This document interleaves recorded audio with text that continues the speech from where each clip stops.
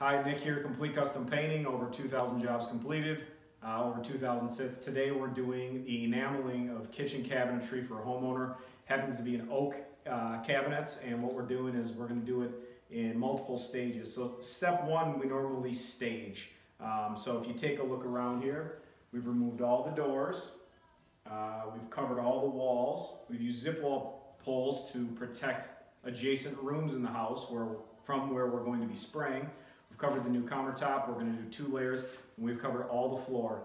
Generally on a floor we'll cover with 2 layers of paper and maybe even a layer of plastic in between the paper. So we protect 100% of the homeowner's stuff. And then I'll be bringing you through the next stages of the process. So first step in preparing the cabinets, besides preparing the environment to protect the homeowner's stuff, is to get them clean. That means hand oils, cooking oils, grease, anything that's sitting on the cabinets that when we sand it won't be removed, and that requires a degreaser.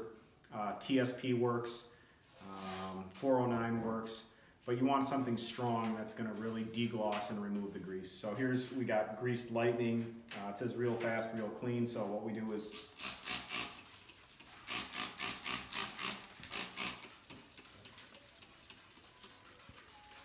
notice we got 2 layers of paper covering their floor plus plastic, so that if we get any spills, there's really no chance this is going to get through all that, but just in case, we cover the homeowner stuff like that. So this product calls for it to sit on there or dwell on the surface for 10 to 15 seconds, and then we use really hot water with a Scotch-Brite pad and Dawn dishwasher soap, and then we get after it a little bit like this. And you want to take off anything that's dirty, anything that's soft, any noticeable grease. If you skip this step and just sand, what you'll end up doing is pressing the cooking oils and the hand oils into the grain, and then you'll prime and paint it, and then it'll buckle off. So this is actually a very, very important step.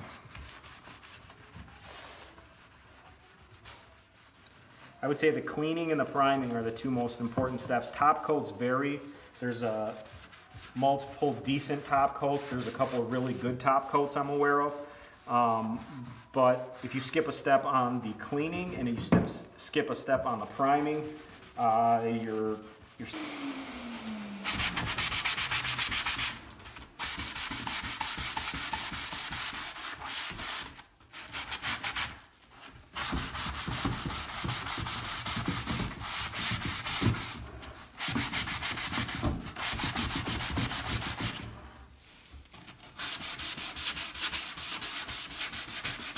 All right, we've protected all the homeowner stuff. We've put up several zip walls.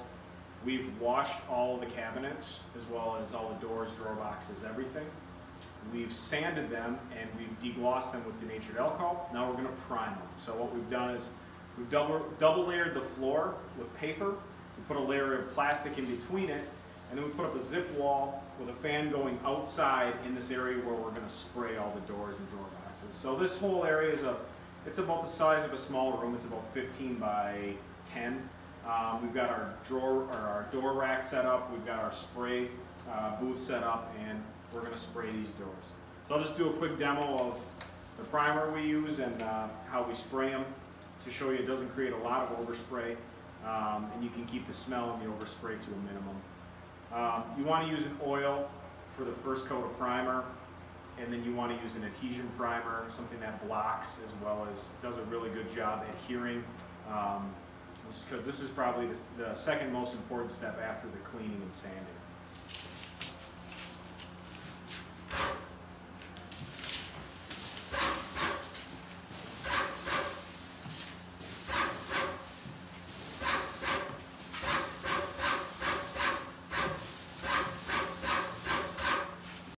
So we've done 3 total coats. We've washed them, we've sanded them, we put 1 coat of oil primer, adhesion primer, and we put 2 full coats of enamel.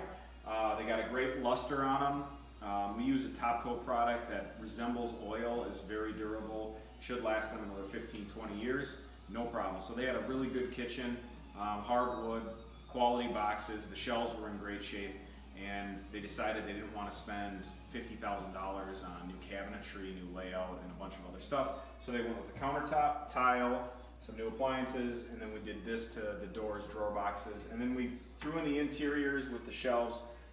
They had some interior shelves that were